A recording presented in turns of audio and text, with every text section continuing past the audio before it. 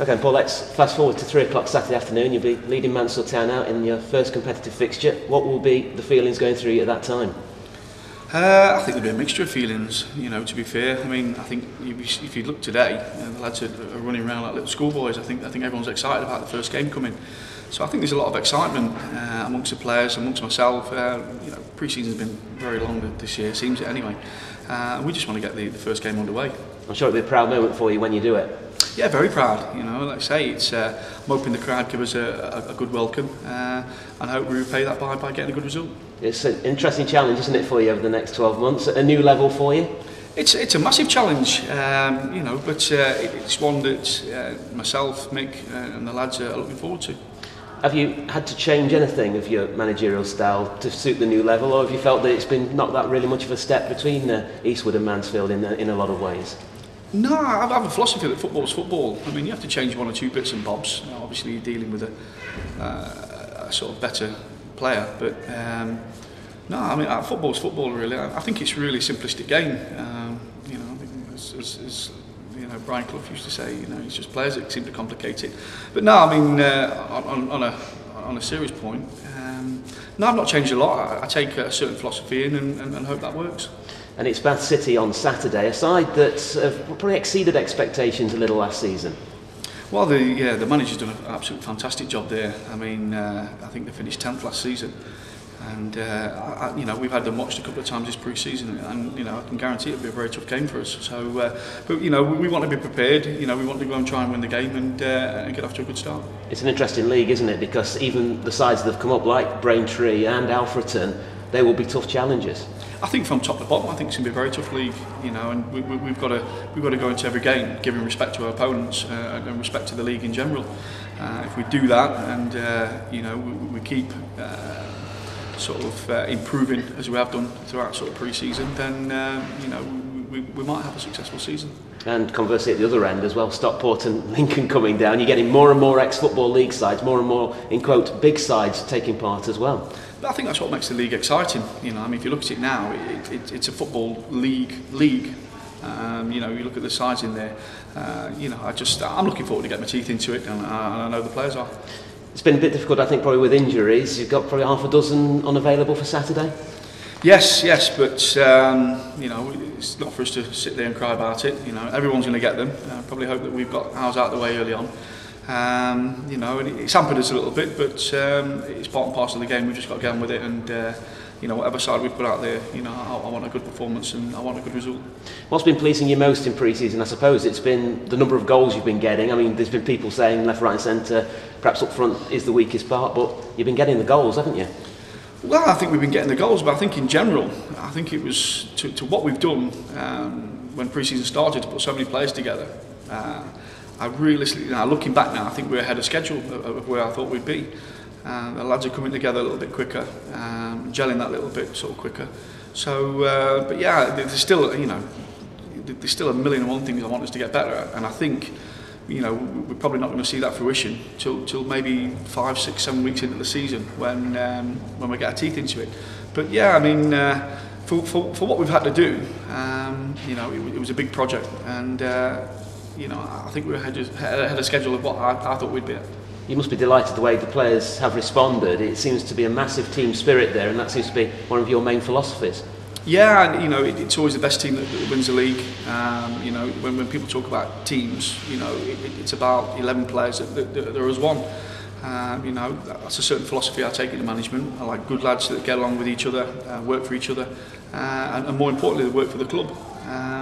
You know, that's coming. I think it'll get better and better. I say it's very, very early days yet, and you know, when I look back, you know, 6, 7 weeks ago, at what I had to do, it becomes a little bit frightening, to be fair. But you know, the lads have taken on board what we've tried to get across to them, and they're improving all the time. You know, like I say, I must stress that I still don't think that we are at a position where I'd like us to be yet, but.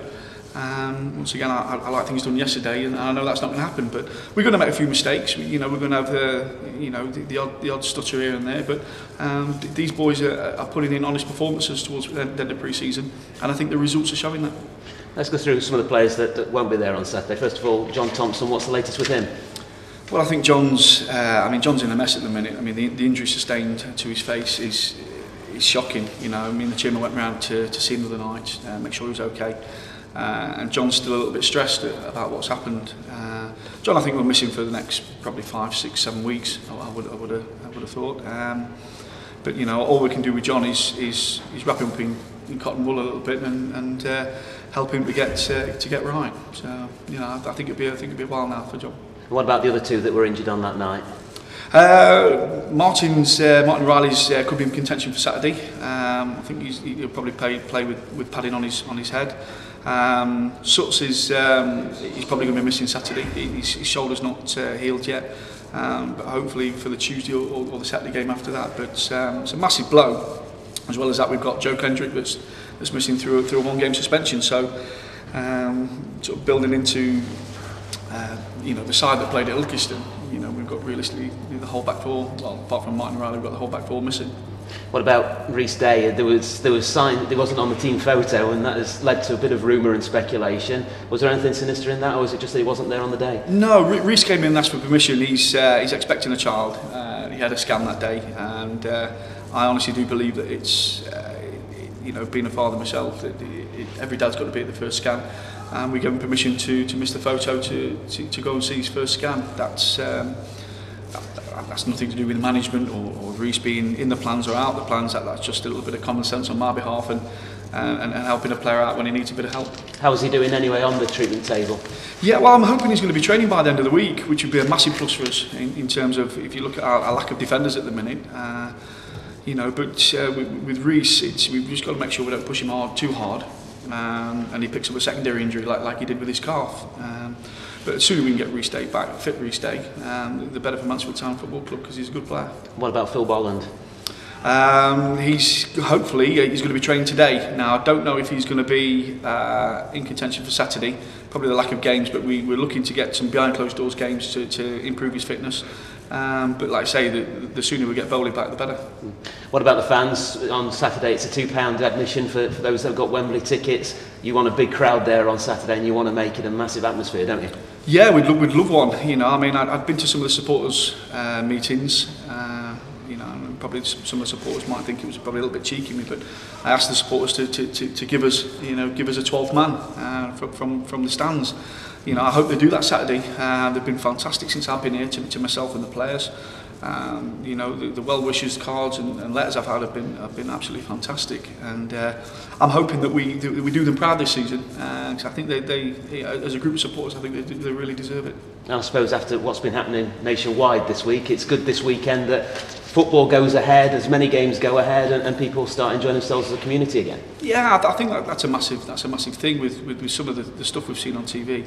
It's not very nice to see. And I think sometimes the bad parts of this country are sometimes played up too much. I'd like people to take the cameras around the football grounds, this Saturday, and show the positiveness that that's in this country, especially on a Saturday afternoon at football grounds. It's immense.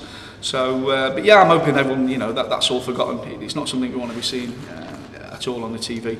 I want to see a positiveness, and I'm hoping that come quarter to five we've got a positive result. Well, thanks, Paul, and best of luck for the season. Thank you very much. So who's definitely not going to be available for Saturday, apart from Thompson, Kendrick and Sutton? Paul Boland won't be available. Going through them now. Meikle might be with a chance. He trained on Wednesday in a behind closed doors game at the club.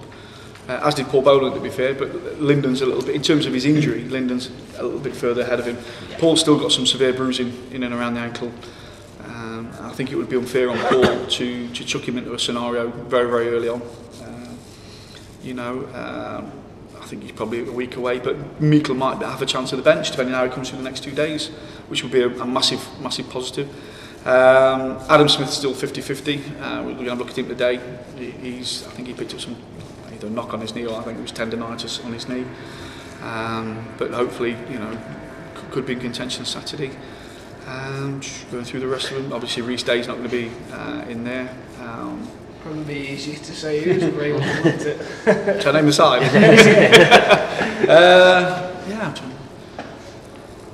that's roughly about it, I think. Going through the forward line, they're all fit. Midfielders apart from Bowley and Adam Smith. It's really defenders. You know, the ones that aren't are definitely going to be Joe Kendrick, John Thompson, Sutton. That's roughly it, yeah. Okay then, John, so just hours away from the start of the new campaign, I think you're just itching to get it started, aren't you now? Yeah, definitely. I mean, obviously the league programme started last week, and you know, can't wait to get going, really.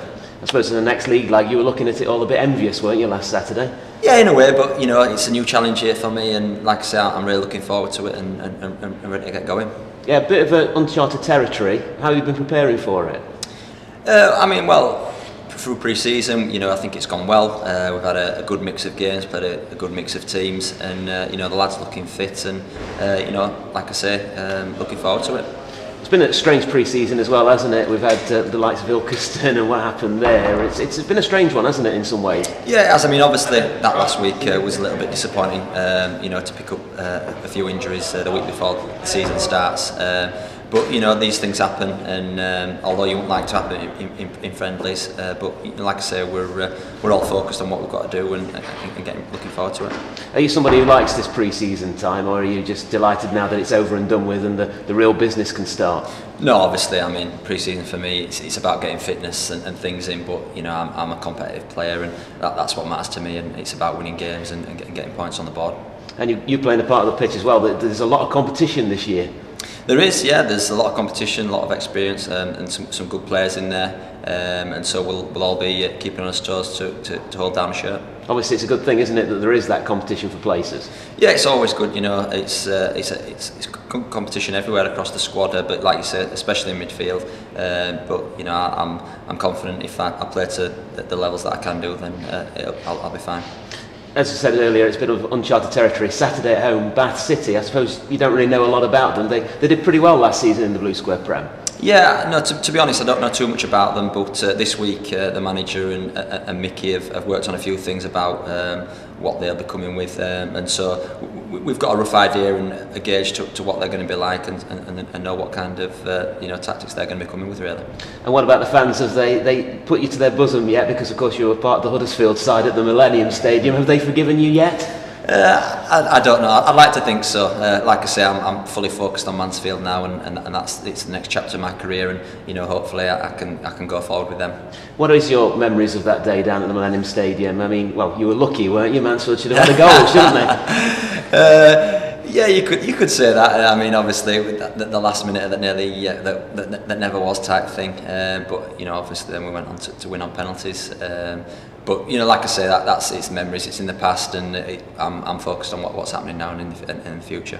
It's odd, isn't it, when you look through the years, how a game can change things. Mansfield from there went down, and now in the Blue Square. Huddersfield moved up a bit. It shows just how big that game was, doesn't it? It does, and I think that's the whole thing with footballers. It's very fine lines, failure and success, and where that can take you. But like I say, you don't want to hang too much on the past and what's happened. It's more about where we are now and what we want to do and strive to go forward. Well, the best thing to become a Stag is to help Mansfield back into the Football League. Yeah, definitely, and you know, that's what I came here for. You know, nothing else really. So that's what I'll be giving everything to do. Okay, Lou, let's first of all start talking about Saturday. It's Bath City at home. Intriguing that the last game of last season was away at Bath. Yeah, definitely. I think they rolled us over there 2-0. We had a man sent off, but still they were a strong, organised team, and I think they'll be the same this year with a few good additions. A home start though, that's pretty good, isn't it? Yeah, definitely. I mean, the last 2 seasons we've started off very well, so hopefully we can continue that this year and get off to a winning start. Conversely though, it is followed by games away at Gateshead and then at Braintree, a new side. It's an interesting month, August, isn't it? There's a big mixture in there of teams. Yeah, definitely. I mean, obviously we've got Bath, which is a home game, and we've got the 2 away games, so we really need to pick up points away from home. But hopefully, if we get off to a winning start, and then we just pick up points away from home, and obviously we've got Luton in there, so it's a tough month really. One thing for sure, there's goals in this side, isn't there? The pre-season has certainly shown that. Yeah, definitely. I think that's been one of the pluses for the last couple of seasons. We've always been managed to score goals, but obviously it's the conceding side, which I think the manager's got us more organised this year, and I think if we can cut out the sloppy goals, then you know, if a team scores from 25 yards a world-class strike, then you've just got to accept that. But I think if you cut out the mistakes and make teams work for it, if they're going to score past us, I think we've got more than a chance to be up there this season. Last season, as we know, was a dramatic one in a lot of ways. And for yourself, I'm sure you learnt a lot from it. What did you gain from last year that's made you a stronger and better player this year, do you think? I think consistency levels were better last year than previous seasons for me, and I think as a winger, they're a bit of a novelty sometimes. You need to sort of work at it, and to have a winger to play week in, week out as well as they can is very important for the team as well as anywhere. But yeah, if we can take the consistency from last year and the goals as well, then hopefully I'll have a good season. And the disappointment at Wembley, can you turn that into a positive as well for this season? Yeah, definitely. I think that's just an experience. It's a learning curve for me and a few of the lads that are still here. But yeah, if we say that's what we can achieve, we can get to them sort of heights. Maybe the performance on the day wasn't great, but if we can prove we can go on a run of winning games, we can take that into the league, then like I say, we'll be up there. Last weekend I was watching FC Wimbledon live on the telly in the Football League, and I must admit I was jealous of them. I suppose that's the feeling you've got of FC Wimbledon at the moment, and you want to follow them up next season. Yeah, definitely. I mean, all the teams that have gone up in the last few years have done well and maintained themselves in that league, so there's no reason why, if we can have a really good season this year, push on, which I believe we can, like I say, I believe we can get promoted with the team that we've got, and then take it on from there. What about the fans on Saturday? It's important, isn't it, that they're with you from the off? Yeah, definitely. I mean, the fans have been brilliant with me personally, but obviously there's disappointments that come with that as well, and we've got to take that as players, but hopefully we'll try not to give them anything to moan about. We've got a few walking wounded around at the moment, some self-inflicted, others, well, we know what happened at Ilkeston. Yeah. How about yourself? Are you feeling fighting fit and ready for the new season? Yeah, feeling as good as I have done all pre-season, feeling fit, and just ready to go now. I just want the season to start.